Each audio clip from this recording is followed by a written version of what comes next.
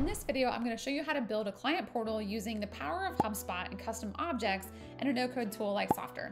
Now, in previous videos, we talked about the integrations with HubSpot and how deals and companies and contacts switch over. Well, now Softr has a possibility for us to link custom objects inside of their interface, which means that any way you're using HubSpot with custom objects is going to be possible for you to build and access that information outside of HubSpot in case you might need to share this with stakeholders, or perhaps you want an extended sales team who doesn't have full visibility inside of HubSpot. You're not paying for seats in HubSpot, but you want them to be able to see the information. In this case, I'm going to show you what this looks like with a real estate example where they have leasing agents looking at specific property information, but you could use this for distributors who happen to have different companies selling their product. You might use this when you have different types of reps, whether it's 1099s, where they're not actually in your HubSpot. So lots of use cases.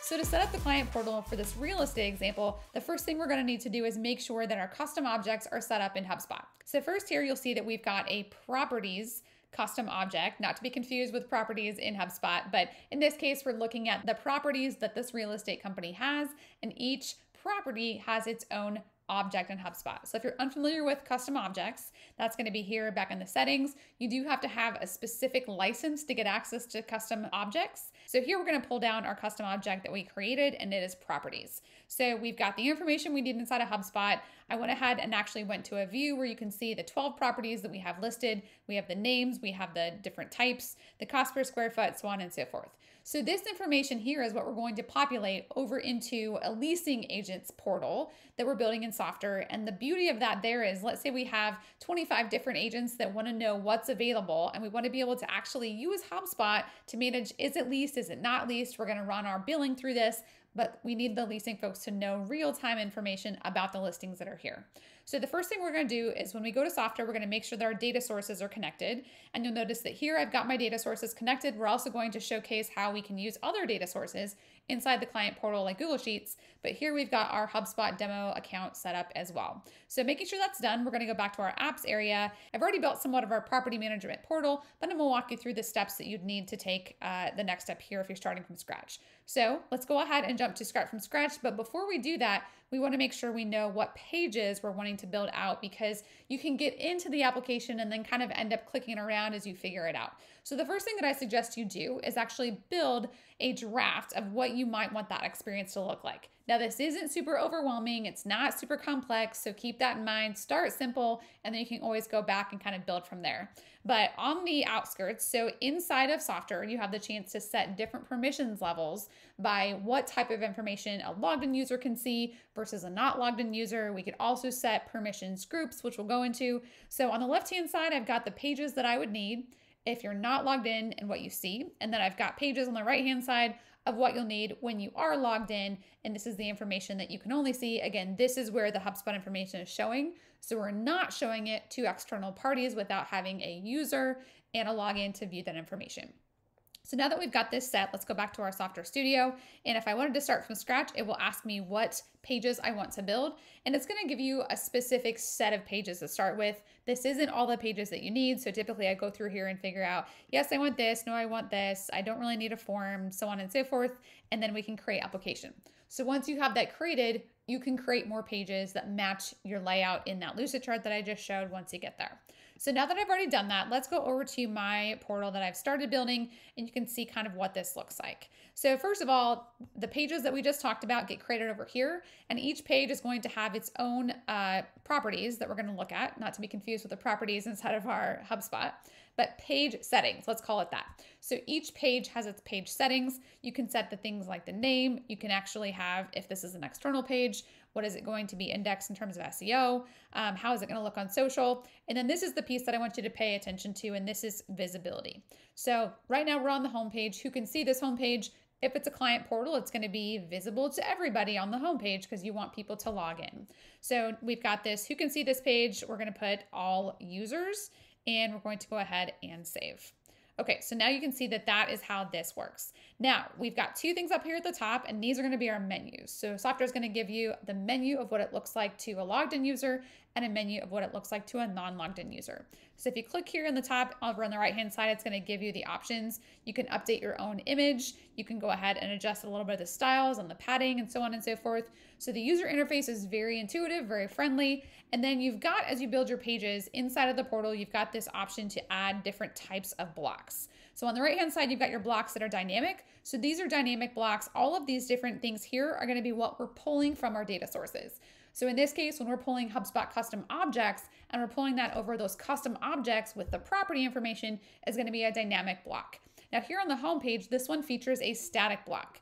So let's say on the home page, I didn't want to feature this and all I want to do is feature a bunch of photos. So I could actually go to a gallery and I could feature a bunch of photos of the property with a click, go ahead and create your account. That might be an option as well. Feel free to see which static module works for you. Again, if we're making a portal, the goal is to get people into the portal, not necessarily mark it on the homepage, because that's primarily going to be the place they go to get their account. So the first thing we want to do is make sure we have our sign up pages and our sign in pages set for the user so they can actually get into the application. Let's go to the pages. We selected those when we started setting it up, and we've got sign in here. So if we click on that, this is what the sign in page will look like. So pretty standard. The only thing I really have to change here is I do want to update the image. So let's go ahead and use this asset that I've loaded. So we're going to we'll use that. This is what the sign in page will look like. Perfect. Looks pretty good. All right, now let's go to our next page. We're going to see our sign up page. So the sign up page is going to be what it looks like when someone is setting up a new account. And we're going to use this asset, and there we go. So in terms of these components here, if you wanted to actually link this to another data source, you certainly could. We're not going to focus on that too much for this demonstration. I'm going to show you how to customize those pages on the inside. All right, so let's assume that you've done that. We've got, again, other pages here. We've got a reset password, forgot password, and then people can update their user profile. So let's actually build our page here of the listings of the properties. So in this case, we've got a list of the properties. I'm going to show you how I built this. So all the listings are here. So if you look at the page component, over on the right-hand side, it's going to ask you where the source of that information is. In this case, the source is HubSpot. So if we pull this down, it gives us all those data sources we talked about. And then the object here, since we've got lots of objects in our portal, we did choose the object of properties, which I mentioned is all those listings for the specific leasing agent.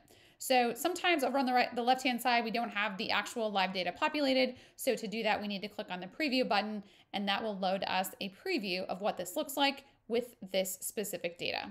So here we've got all the listings. Here's what we manage. And then these tags, I'll go back and show you that here in a second, are driven by what types of properties. So this is actually set up back in HubSpot as well. So again, you'll notice that we have the property type here. It is a field inside of HubSpot, and we can use that to actually then filter the information.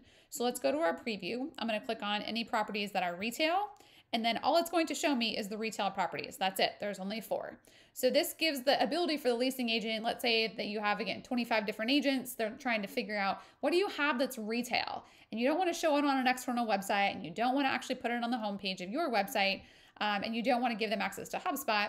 This is going to be the way for them to find that information. Now, you can actually control these permissions on this page. If you wanted to add a record, when you add this record, it's not been configured yet. So we could actually add properties inside of this portal if we wanted to. For this specific use case, I would say probably not a good idea. But if you wanted to, that functionality is there. This represents everything you see on the left-hand side. So here we've got our property name, the item fields. All of this is going to be the stuff that's here in the middle of the page, in the middle of that specific block. So to demonstrate, let's actually put a new block in here so you can see how this comes together from scratch. So let's say we're going to do this table of information here. Okay, so now we've got the table in, and you'll notice that this is exactly how it loads. So on the right-hand side, it's assuming that it's coming from Google Sheets. We're actually going to change this. We're going to have it come from our HubSpot demo account. We're going to use those properties like we just mentioned. And then we've got it populated with content, and now we're going to start organizing this. So in the content tab, these are all the different columns that it lists. And here I want to go and select which specific piece of information this pulls from. Now, at this recording, there isn't a really great way to use images in HubSpot to pull them over, so we're actually going to just hide this field. If we did want to do this, we could actually use images in Airtable or a different application, but we're just going to go ahead and delete this specific one. All right, so our simple text is going to be the column name or the column label at the top. So we're going to click into this. We're going to find the item, and we're going to call this property name here. And the property name gets populated. We're going to list the label as property name.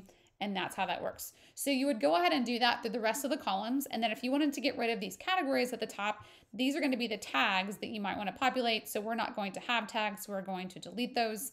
And then on the top search bar, you can either toggle this on, toggle this off. And then here, if we wanted to remove these tags and filtering by categories, we could actually delete this. But as you noticed in my previous example, we use the categories filtering by the type. And this is going to be pulled directly from our custom object. And then these are the 4 types that are in HubSpot, again, right here, that they came from. And we can use that to sort in our listing. Okay, so that's just going to be an example. We're going to delete that section since we already have it live. So this is going to be all of our listings here. Now, let's go back to our original page layout, and we've got individual listings. So let's say we want a listing specific for the flats 250. So that would mean that they want to go see the information specific to that property. And we can do that here. We've got a property details page set up as an example as well. So you'll notice on this industry specific properties page, we've actually got a property name, property description. We've chosen to hide these 2 specific fields, and then our rich text field right now is not populated from somewhere else either. So we're going to hide that. But if we had a full description of all the amenities on this property and so on and so forth in HubSpot, or if we had that in a different external source, we could link that here as well. So we're going to go ahead and hide that for now. And then this is a static area because we're working on a property details page that we would then actually clone and add custom information in for each specific listing.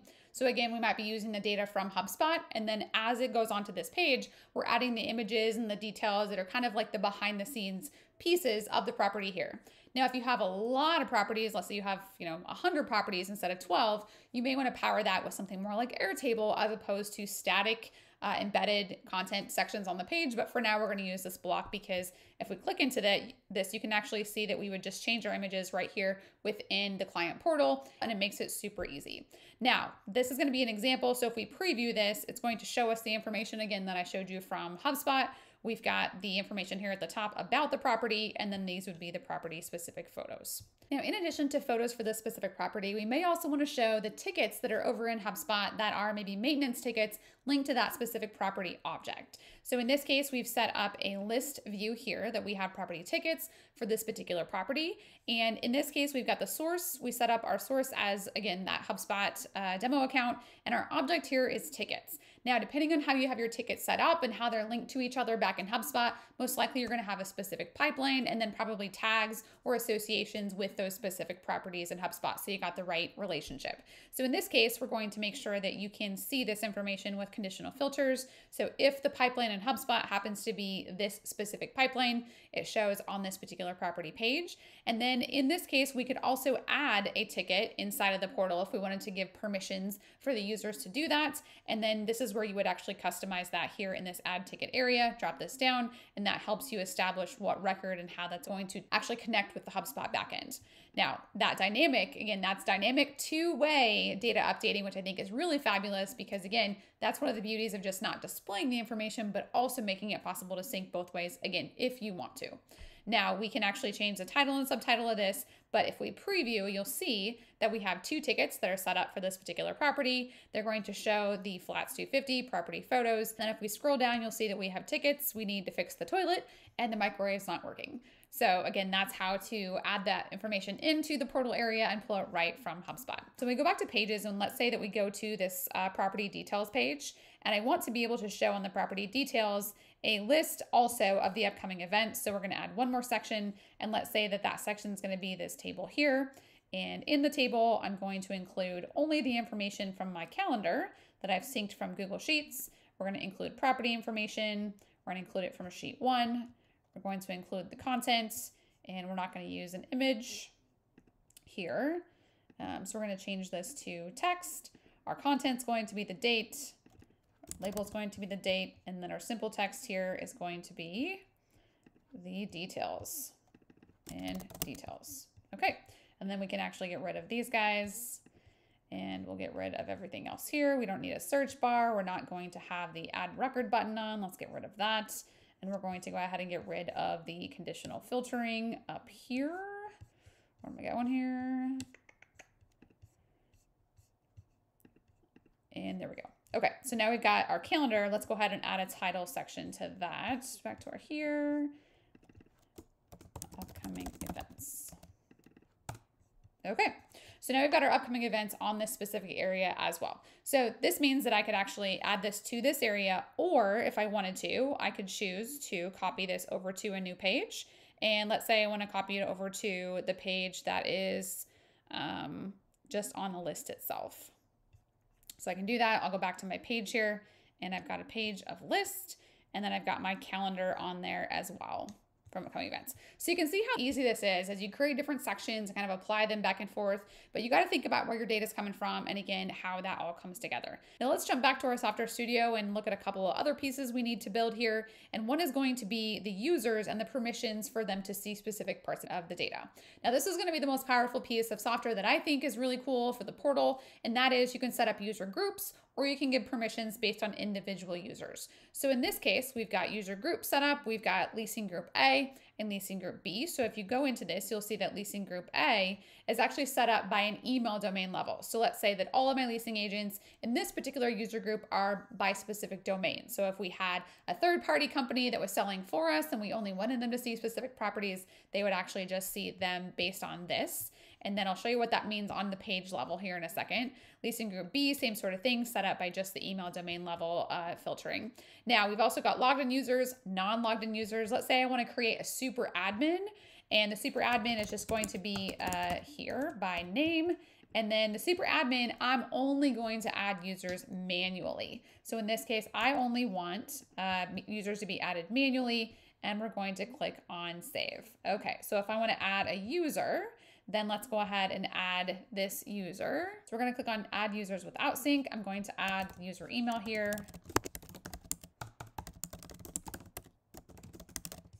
We're going to double check. We're not going to do any bulk import. We're going to click on add user. And then this is going to be, we'll invite them later, but that is okay. And for user groups, we're going to go and assign her to be a super admin. And that's about as easy as it is to add different users based on permissions. Now you can go in and actually add permissions at the block level. That's really advanced, but it is possible. We're not going to show that in this video, but it is possible. Now let's go through kind of what we've built here and how this all works together from a user permission perspective. So right now I've got my listings here, and we're going to go ahead and update this to what people would see in the navigation at the top when they actually have a login. All right, so this one's going to be all listings. And we're going to delete those two sublinks. And then our action is to open a page. And our page is this list. Perfect. And list number 2, let's say list number 2 is the visit user, or like update user. Let's do that. I'm going to add an action. And we're going to open a page, user profile, and that's it. Okay, so we've got all listings and update user. Again, this is going to be custom based on whatever you want to do, but let's go ahead and preview what that looks like, and we can take a look. All right, so we've got sign in, sign up, and then let's view it as a logged in user, which is going to be me. All right. And now we can see that we've got all listings and update user over here on the left. This is what happened to our menu. It went over to the left. All right, so that's going to be our home page. Now let's talk about how to give permissions at the page level. So let's say we have a calendar page and we only want specific people to see this page. When you click into this page settings, this is where our visibility again shakes out. So who can see this page? Logged in users or non-logged in. So all of our users are logged in, and then those user groups are what apply next. So which user groups can see these? We want it to be group B and super admin. We don't want group A seeing this at all. So then we click on save. So if group B is then logged in, they're not going to see this specific calendar, but group A would see it because of the permissions that I just set. So that's going to be how you want to think about it. So I'm going to go back to this page, and I want you to think about, as you establish those permissions, like what pages do you have, who needs to see what information, and then apply that at the page level. And again, you can apply that at the block level as well, but I would encourage you to think about page level first, but that's how that's going to work. So when you do publish the site, you're going to actually then, you can attach a custom domain to it. So in this case, let's say we're going to call it clientportal.abcproperties.com. That would be the homepage, and that would be what people see here when they go to our homepage. And then when they log in, they would be abcproperties.com / whatever the URL slug is at the end of the page share calendar. So that's a lot in this video, but hopefully that is helpful to walk through how to use those custom objects. So many different applications, but in this case, if you are in real estate, having permissions at that level of the leasing agent, or even you could build this out so that your tenants also have specific visibility of information captured in HubSpot, maybe when their next upcoming payments due. Again, all that being built in HubSpot first and then displayed in a client-specific portal with permissions accordingly for those users. For more tips, tricks, and how-tos, hit that subscribe button, and we'll see you next time.